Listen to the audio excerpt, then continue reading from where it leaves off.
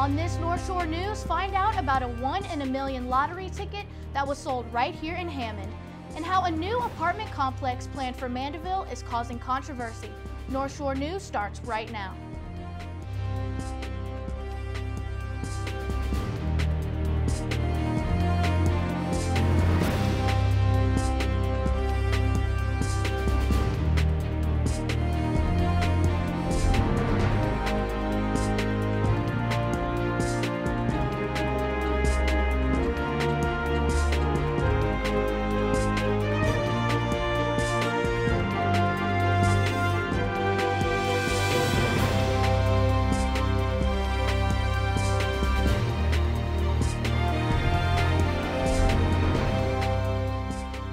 Hello and welcome to North Shore News. I'm Mackenzie Fletcher. And I'm Alexis Genovese.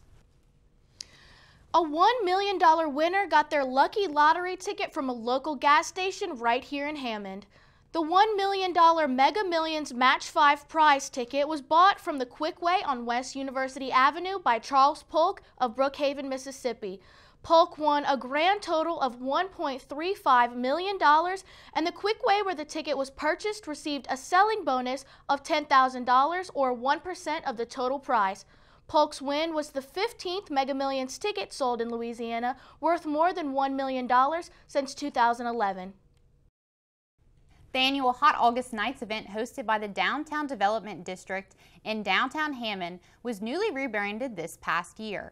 Now called Hot August Stroll, the annual event still includes all the same events from previous years, but now visitors get to enjoy the event all day long. Previously held in the evening, this all-day affair is designed to enhance support for local small businesses in downtown Hammond.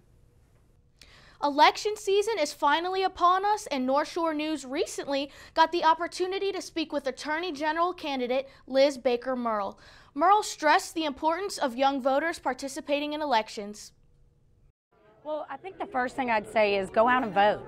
You know, I mean, the first step of engagement in our in life and governance, and you're taking control of your life and your future, is being a voter. So it's really, really important, and I would say go out and vote. I think we want to make life in Louisiana a place where you want to stay, where I want to stay, and where my grandchildren want to, where my kids want to raise their grandchildren. Murrell is a Republican candidate who is in the runoff election for Attorney General against Democratic candidate Lindsey Cheek. North Shore News also got the latest updates of election winners and runoff candidates in our area. Starting off with the governor of Louisiana, Jeff Landry won this election by a landslide with an approval rating of almost 52%. William Billy Nungesser takes the Louisiana Lieutenant Governor seat with an overall 65% approval rating. The Secretary of State seat is still undecided between Democrat Gwen Collins Greenup and Republican Nancy Landry. Runoff election voting will take place on November 18th. The Louisiana Children's Discovery Center partnered up with the Hammond Downtown Development District on October 25th to host a spooktacular trick-or-treating event for kids in downtown Hammond. Kids and their families first stopped at the Children's Discovery Center to pick up their goodie bag full of treats and get their map to begin their trick-or-treating. Children had the chance to tour a Hammond fire truck and enjoy treats from vendors in the area. A total of 29 local businesses participated in this event, dressing up in their best costumes and handing out candy to children that attended. The event was designed to allow kids to have a good time and show what all the local businesses in downtown have to offer. All the local businesses are able to participate in this function to where we have maps to where all the kids know where all the stops are for them to go and get some candy or some treats, but it's also for the parents and the adults to kind of go around to all the different businesses in downtown Hammond to see what they have to offer, if it is real estate, if they're food and beverage, if it is clothing, anything that they have, the businesses are able to participate. So it kind of gets everybody to see what downtown Hammond has to offer for everyone, not just the adults, but also for the kids. Meanwhile, in Mandeville, homeowners have been in an uproar for the past few months over a proposed multi-use, high-density housing complex for the elderly. Maxwell Sajud has more on this story. Move towards a vote. Ms. Shear, if you'll please call the roll. Against. Against. Against. Against. And against. After several meetings and a long wait, the city of Mandeville had its final meeting over whether or not to allow a new multi-unit apartment building on the lakefront next to the causeway. The project, known ubiquitously as Succette Harbor, would have been a massive undertaking not seen anywhere else in Louisiana. By the time it got down to an application in 2022, 2023, it morphed into a 200-unit apartment complex, an 80-unit hotel, a restaurant, an event center, a marina, and maybe some little commercial, all on 15 acres of ground. The project has been a contentious topic for homeowners. Advocates for the project, such as the Tammany Parish Corporation and Visit Northshore, see it as a chance to boost the city's revenue, but skeptics view it as the beginning of a slippery slope of looser zoning rules, more noise pollution, and traffic, and all with an uncertain plan for execution. You've got the pitch and the average and the this and the that, and nobody really, at least for me, I never really got a clear idea of how big this sucker could really be, how high up it really is. Following a contentious meeting, an amended ordinance between the developer Woodward Interests and the Mandeville Zoning Commission was adopted, and it was agreed to cap the apartments at a 90-unit max. However, according to the developer, this would have made the project financially untenable. At our last meeting, there was discussion about... CEO William D. Hoffman emphasized the complexity and multifaceted nature of the project, in which every factor was dependent on the other. And because of this complexity, the firm cited that it was unable to draft a 90-unit version of the plan, saying that it would have been disingenuous to prepare a plan that they knew would have been financially untenable. Following Hoffman's plea, the Mandeville City Council stated that they would not revise the ordinance for a second time, and that the meeting would proceed with the understanding that the apartment building would have no more than 90 units, despite the fact that there was no passable site plan prepared. The Mandeville City Council Speaker-at-Large, Rick Danielson, also elaborated that the vote was not in regard to the project itself, but the ordinance that would have allowed the project to begin. Hours of comments and questions by Mandeville residents yielded many statements by those opposed to the project. Only one resident had gone to the podium in support of the proposal, stating that the project would revitalize the waterfront from its post-Katrina era of dilapidation. The amended ordinance to permit the 90-unit version of the apartment complex was struck down in a unanimous vote, in a surprise to many project opponents. According to Southeastern engineering professor Mohammed Zidan, the reasoning for the vote was simple. The pressure from the constituents that pushed at the end that they cannot, like there were too much resistance that they could not overcome. Okay, so they were trying to make it like look better or trying to make it like less problematic, but it seems that it wasn't enough. People were still refusing it. I believe it's attractive for some people who are looking for a luxurious place close to New Orleans without the problems that we are seeing currently in New Orleans. Although the ordinance was rejected, Ernest Bjorger of the Mandeville Neighborhood Association was not convinced that this would be the last attempt by the developer. The rules state that when a project like this is declined, which is what happened, they have to wait a year before they can come back and refile it.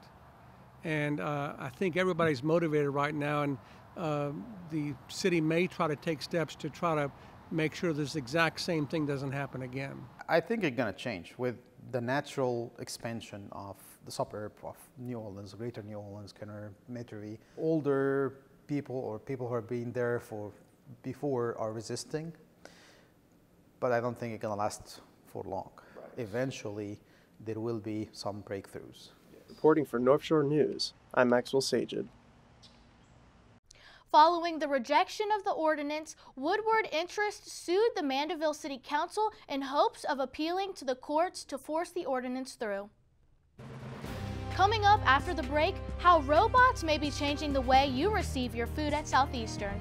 And we'll look at the beginning stages of construction of an important building in the heart of campus. Stay with us.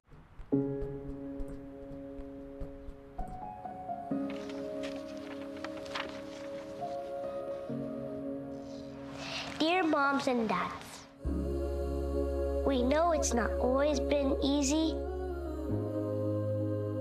and it's been a lot of hard work. What you have achieved here today is going to help us and our futures. It is why we are coming up on stage to collect your diplomas. Everything I do, it love you always. No, it's true. Everything I do it for When you graduate, they graduate. Visit finishyourdiploma.org to find free and supportive adult education centers near you. Even though we didn't grow up together, he's my favorite brother. Hey, sis. I'm the baby of the family, and he's the gentle giant. What you know about Port Georgia? Man, please, that's a classic. You know when they say people are a rare breed? Yeah, he's that. I'm sorry, I'll be back in a few hours. Don't worry, Shug, you know I'm for you. I know. Go get the football. That was my favorite memory. He was always for you. This is a true story of me, Bridget Floyd, and this guy, George Perry Floyd Jr., my big brother.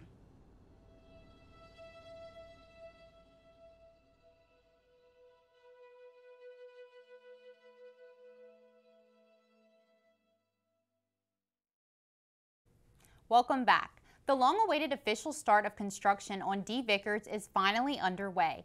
After Hurricane Ida devastated Hammond in 2021, the building received substantial damage. D. Vickers housed many classrooms on campus and was home to the Southeastern Theater Department. In addition to getting a full remodel, the new building will also house the Southeastern Channel and the KSLU radio station. The estimated completion time of construction will be in 2024. Dining services at Southeastern Louisiana University have presented a new way of delivering food around campus that could make Grubhubbing your meal easier than ever. Aramark and Campus Dining Services have introduced new food delivery robots. When ordering through the Grubhub app from any participating restaurants at Southeastern, you can now have a robot pick up your food and bring it outside of any building on campus. The robots are equipped with sensors to avoid running into students and have an alarm that is activated if the bot is tampered with. The only way to unlock the robot is through the Grubhub app in order to ensure that food isn't stolen or compromised. Though the robots have not been given any official names, students have begun to playfully refer to them as grubbies. There are currently 8 robots on campus, although more are planned to be integrated if the university receives positive feedback. 2022 and the early portion of 2023 has been historical for the Southeastern Lions, with so many stories that need to be shared. Eric Brignac takes a look at one man's effort to preserve sports history. It's been over 70 years since the Southeastern Athletic Program was born.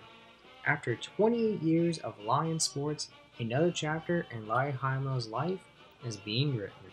Well, I spent most of my life at Southeastern, seems like, but nothing had ever been done on the history of Southeastern athletics. While Heimel's days of working as a university sports information director are gone, his memories from his days on the job are still fresh. Hammond decided to document and capture these decades of thrilling sports memories in a new book, 70 Years Southeastern Lions Athletic History. And first of all, it just started out to be a writing project. I just wanted to get it down, get it on paper, if nothing else, run it off on computer and give it to the archive so they'd have something. And the further I got into it, I had some people encourage me to try to do it to a book. So eventually it did turn into a book. During his time at Southeastern, Hammond's contributions to sports journalism eventually earned him a spot for distinguished journalism in the Louisiana Sports Hall of Fame. All of us are on an equal basis in the Sports Hall of Fame, though. And I became the 3rd Lions Roar sports editor. People don't realize that. Not only did Larry Hammond account for the stories and records the Lions sports programs have, he also covered a milestone that he knows off the back of his hand. Go back to the 1970s. The baseball team was in a Division II World Series. Men's track team won the national championship in AIA, and 2 years later the women's basketball team won the national championship. So the 1970s, I call it the golden decade. Mr. Hammond did his own research and funded this project by himself. He made sure to preserve the historical accounts that laid the foundation of opportunities for the program's future. You know, giving everybody an opportunity to participate and compete at the high level, I think is awesome. And you see it culminating with our women's basketball going to the tournament this year, and softball and volleyball and soccer. I mean, our women's sports are really good, and you know, they're competitive, and I think our coaches do a good job with them. But I think when you look back, it's something that was much needed at the time, and it's going to continue to grow, and we'll continue to grow it here at Southeastern. Lions fans can purchase this special story of Southeastern sports at the Southeastern Union Bookstore. Reporting for Northshore News, I'm Eric Brignac. If you're interested in reading Southeastern Lions athletic history, you can check out a copy at the Southeastern Library.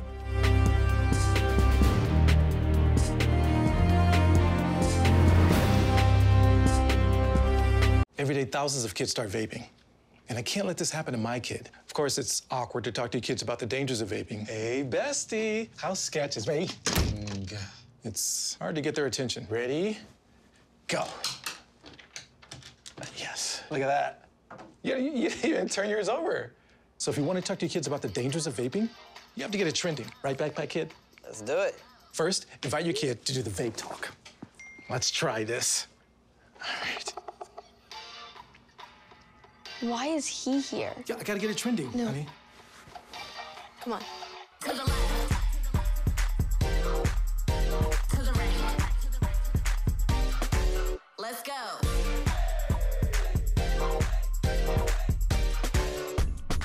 Oh, honey, can we talk?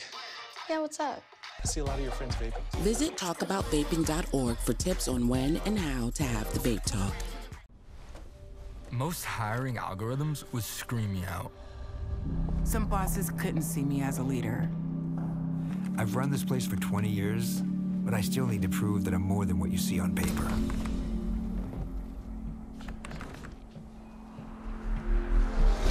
I've been running code as long as I've been able to reach a keyboard. This is what I do. It's second nature for me, coordinating 100 details at once. It's the way my mind works. I have a very mechanical brain. I sold them on my skills. You gotta be so good they can't ignore you. My magic is analytics and empathy. That's how I'm getting clients. You have to have the confidence in yourself to show up and defy the odds. I'm more than who I am on paper. I never got a college degree. And today, I'm the CEO of my own company. People want to tell me I'm one in a million, when actually I'm one of millions. Stars are all around us. It's time for them to shine.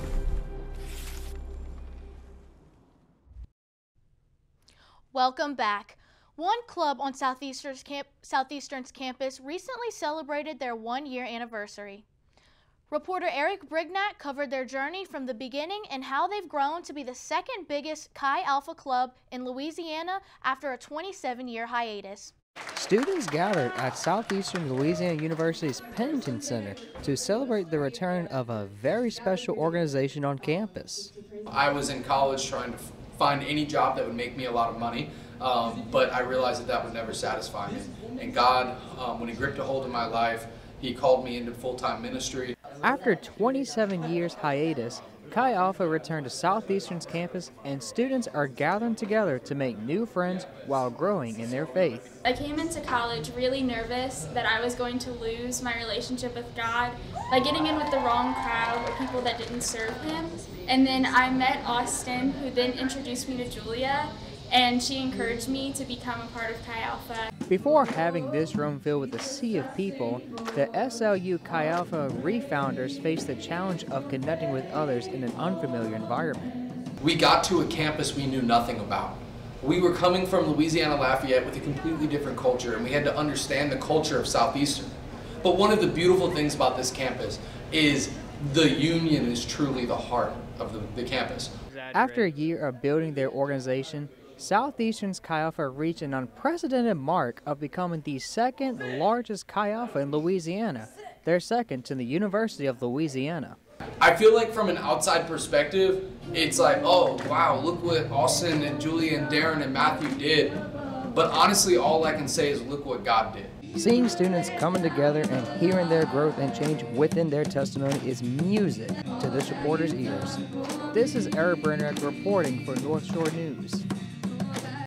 If you're interested in learning more about Southeastern's Chi Alpha and how to join, follow them on Instagram at SLU Chi Alpha and ask to get connected with one of their leaders. The Wooden Boat Festival in Madisonville recently celebrated its 32nd year along the Tchefuncte River on October 14th and 15th. The festival offered numerous events and fun activities for children of all ages, while wooden boats floated along the river.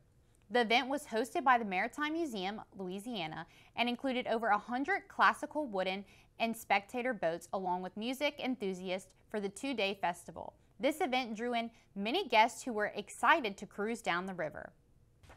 Well, that's all the time we have for this episode of North Shore News. You can visit www.thesoutheasternchannel.com for more news on the North Shore, or tune in to our next episode. I'm Mackenzie Fletcher. And I'm Alexis Genovese. Thanks for watching.